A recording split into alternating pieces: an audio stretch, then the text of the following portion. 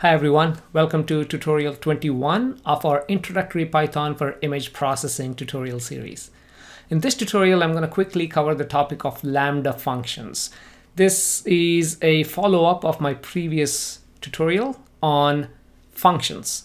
So Lambda Functions are like regular functions, except they do not have any name. In fact, they are sometimes referred to as anonymous functions in Python because they do not have name. If you remember a regular function in Python, you have to provide a name so you can call that function many times later on.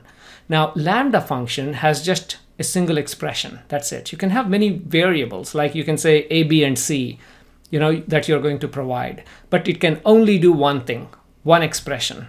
Okay, and it actually makes your life easy most of the time. A quick example I can think of is, let's say you have a whole bunch of pixels in your image and you need to perform certain operation on each pixel, but only once. Lambda expression can be very helpful. And again, the more you do, the more clarity you get about it. But let me quickly cover what they are in Spider.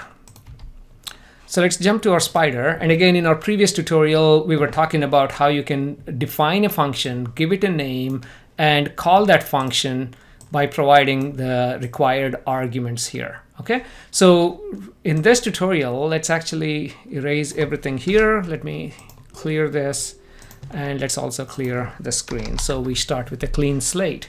Now, let's actually define a regular function for an operation. For example, let's square a number. Okay, so how do we do that? First of all, we define a function, and let's give that a name called squared. And what argument does it take? X. Okay, let's say it takes in x, and I want it to give a lowercase x. Okay, that looks like lowercase x. Now, inside the function, all we need to do is, let's say, return x squared. Okay, so when we call this function, for example, let's say we call this function square of 4, or in fact, we have to print it. Print squared of 4. We should see 16 printed on the screen. Okay, there you go, 16. This is how we do a regular function. Now, how do we do the same using Lambda function? Because certain stuff, like you're doing this only once, right? I mean, x squared, very simple. Then we may as well do it as Lambda function. The way you do it in Lambda function is, the way you define Lambda function is, as the name suggests, sorry, not L-A-M-B-D-A. Lambda, okay, of x is my input, okay, and what do you want to do? The expression goes here. The expression is square it. This is it. This is your Lambda function. X, so if I run this line, in fact, let's actually erase everything so we don't confuse you. So Lambda x squared. So if I run this, it should run okay, but it's not printing anything out. So the way, how do we use this Lambda function? Let's assign this to a variable called a. Okay, a equals to lambda of this. Now all I need to do is, let's say, a of 5. Okay, let's go ahead and print it. Otherwise, we will not see it. It'll do the calculation, but we'll not see it. Okay, so let's run these lines. So 25 right there. Okay, so we defined a Lambda function all in single line, no functions, nothing. I mean, no definition of functions. So my a equals to lambda of x, and the expression is x squared. I can just do anything, 3x squared, okay, plus, let's say 5x, okay, plus, I don't know, 50. It's like ax squared plus bx plus c. Now a of 5 is what? Okay, so let's go ahead and run it. It's 150. I guess you can do the math offline. So this is how easy it is to define a Lambda function. Now you can actually do multiple variables for Lambda functions. So let's actually do lambda of x comma y. Okay, so you can do multiple lambda of x comma y, where 2x, let's say 2x squared plus 3y, just to keep things simple. 2x squared, okay, plus 3 times y right there. Okay, now to run this lambda, we just need to provide x and y values. Let's say 3 and 5. Okay, again, let's go ahead and print it. Let's go ahead and print it. For the remaining part, I actually pre-typed the code, so we can go ahead and use it. So let's print it. Apparently the value is 33. So you can have any number of input variables. Again, I just used X and Y. You can do A, B, C, D as your input variables, and you can just define whatever the expression you would like to calculate, and then you can go ahead and print that expression over here. So this is how you define a Lambda function, and this is how you use a Lambda function. Just by assigning it to a variable, it creates that Lambda function object. It's almost like a function. My A was a function there, and then you just provide the input variables there. Okay. Now for the rest of that, I actually pre-typed it. So let's actually do.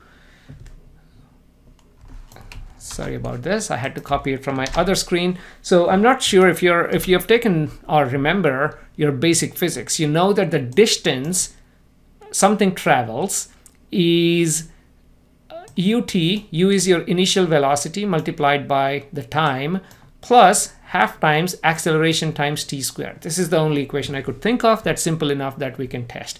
Now, if you define a function, okay, by the way, here what I'm trying to show is you can use Lambda function as part of another function. Again, how you use it depends on your need and your creativity.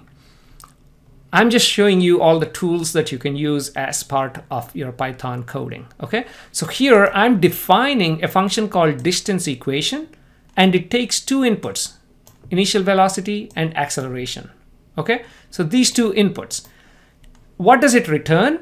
It returns a Lambda function of t with this equation where the expression is ut times half at squared. If you want, you can change this to x and ux half ax squared. I hope you got that point. Okay, so this is what it returns. There are many ways to implement that. Now, how do I execute that? The first way of implementing is, first of all, assign a distance, a variable called distance, and then which is equal to distance equation. I'm calling this function. Again, remember, you call a standard function by its name and providing the required arguments. In this case, it requires two arguments. U is 5, A is 10. Okay.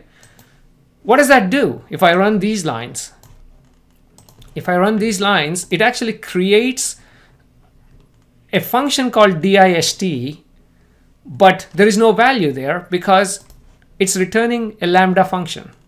Okay. I hope I'm not confusing, but this is very important. That's why I'd like to stress on this example. Now I can apply, let's run this, and I'll finish it off on the right hand side. Now let's actually do distance in 5 seconds is 150. Distance in 10 seconds is 550. Distance in 20 seconds is 2100. So hopefully you got the point. So now that I created this function called dist with a specific value of u and a, now I can actually put different times and then get different values for this distance. Okay, just a quick example there. Now, the second way of using this is, instead of separating this way, if you think that's confusing, just do this distance equation. So here we already created a function called distance equation. Yeah. Distance underscore eqn. That's our distance equation. What does it take? Two arguments. Let's give the two arguments at 5 and 10. Okay. Now it returns a Lambda function where we need to provide a value for time. Let's actually give our time as 20. Now the output should be exactly the same as before, 2100. Okay, these are the two ways of implementing it, and now again it's up to your creativity in terms of how you would like to use this. Now I think I actually created, I've written a few lines of code where we can actually automate this for multiple values of t. Again, I'm bringing a few topics here together. Lists we covered in tutorial 12. Loops we covered in tutorial 19. Yeah, using the for loops. Again, we also covered while loops as tutorial 18, but in this case, for loops. So I'm just showing an example where everything comes together slowly. So here, I'm creating an empty list called time. Why? Because every time I go through the loop, I would like to add the new value to the list. If you remember previously, we printed it out. Now I would like to add it. I also would like to create a new list called distance, because for corresponding time, I would like to record the distance. Now, the loop starts. For t in range, okay, again, range, we covered it, right, in tutorial 19.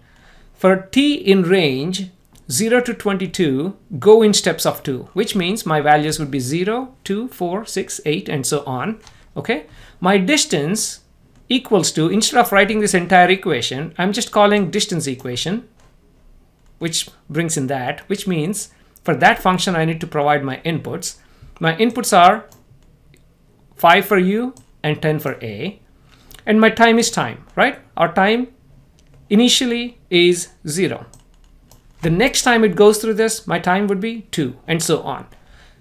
Once you do that, append the new value of time and append the new value of distance to the list that we already created. And these two are outside of this for loop. Otherwise, every time it goes through, it resets your list to 0, to blank. Okay? Again, please go through this and then understand exactly what's going on. Okay? So here, let's actually run these lines. Nothing to output here, but if you look up here, my time is going from 0 to 4, 6, 8, 10, 12.